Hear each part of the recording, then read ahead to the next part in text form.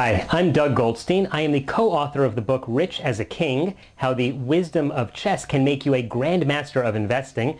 I wrote the book with world chess champion Susan Polgar. In the book we talk about mutual funds and we also talk about exchange-traded funds. And this video blog is just to point out one important fact that I think a lot of people miss about exchange-traded funds and specifically about index funds.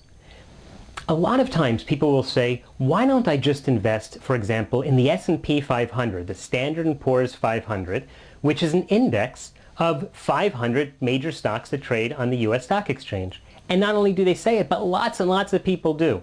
Now, because a lot of people do it, that's certainly no reason for you to do it. You have to make sure you invest in accordance with your own financial plan and make sure you research all of the details. So this video blog is just a brief bit of information to hopefully get you to ask some questions, but it's in no way an investment recommendation.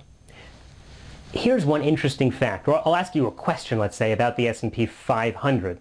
How many stocks do you suppose the S&P 500 represents? Right, 500. It's in the name. So what a lot of people think when they buy this index is they think, great, I own 500 different stocks, and they do. But the thing they really need to understand is that they do not own an equal amount in each of the 500 stocks. So it's not a fairly balanced index. Specifically, about 10 of the stocks in the S&P 500 represent more than half of the return of the index. So what does that mean? Let's say those 10 stocks do great. So the index is going to do great. But if those 10 stocks don't do so well, if they drop just 10 of the 500, no matter how well the 490 other stocks do, those 10 stocks will have a huge influence on your return.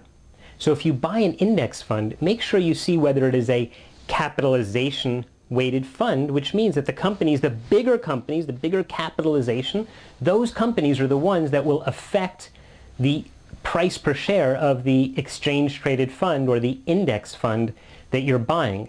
There are, of course, equal weighted ETFs, which you should investigate, and you should also know that mutual funds, which are actively managed, will normally not way overweight in just a few different stocks. Now, there are pros and cons to everything, and again, I'm not recommending an ETF over a mutual fund, but I just want you to be aware of this critical fact that I have found almost no one who I speak to knows anything about the fact that the S&P 500, as well as many, many other indexes, is a capitalization weighted index, and that can radically affect the results of your portfolio. So thanks very much for joining me. Be sure you sign up for all of the blogs at richasaking.com. This was just one of our video blogs. Hope you enjoyed it.